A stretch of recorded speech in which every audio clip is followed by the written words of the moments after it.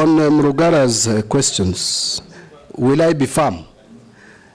This one I think Honorable Mrugara has an answer. Because, you see, those who know me... He wants to hear from the horse's mouth. Yeah, those who know me know my level of firmness.